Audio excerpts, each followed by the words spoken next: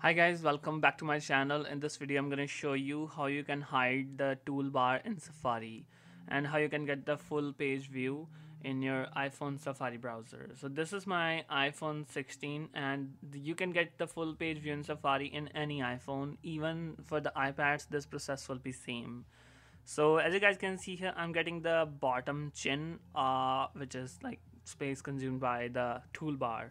And how you can hide this everything in the iPhone, I'll show you.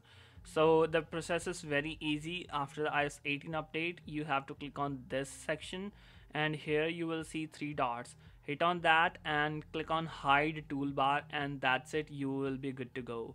So as you guys can see here, now I'm swiping up and down and I can't see the toolbar popping out, right? So this is the whole simple way. If you want to get that toolbar back, just hit on that little chin and it will pop out. So this is the whole simple way. So if you want to hide the toolbar again, hit on this three lines and a block, hit on these three lines and click on hide toolbar, and that's it. That's the whole simple fix. So this was the simple way. You can use the same trick in the iPads as well. I hope this will work. Thanks for watching. Thank you so much.